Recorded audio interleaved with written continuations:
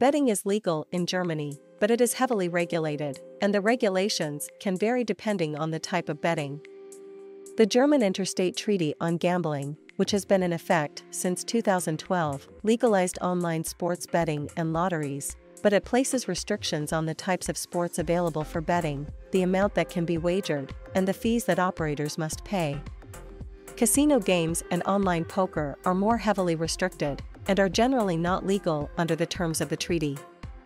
However, some states have their own laws that allow for the operation of casinos, and the treaty is currently undergoing revisions that may provide more clarity on the situation for these types of games. It is worth noting that individual states within Germany may have their own additional regulations regarding betting and gambling, so it is always advisable to consult local laws before participating in any kind of betting or gambling activity.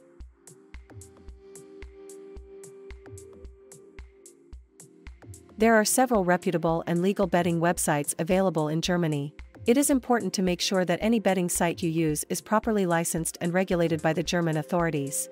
To access the list of the best betting sites, you can refer to the link below the video. The main forms of betting allowed in Germany include sports betting, horse racing betting, and lotteries.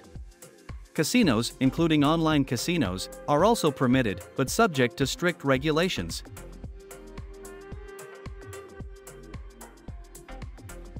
The legal minimum age for betting in Germany is 18 years old.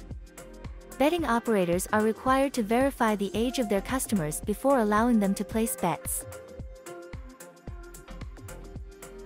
Yes, winnings from betting, including sports betting and horse racing betting, are generally subject to taxation in Germany. However, there is a personal exemption threshold, and winnings below this threshold are exempt from taxation.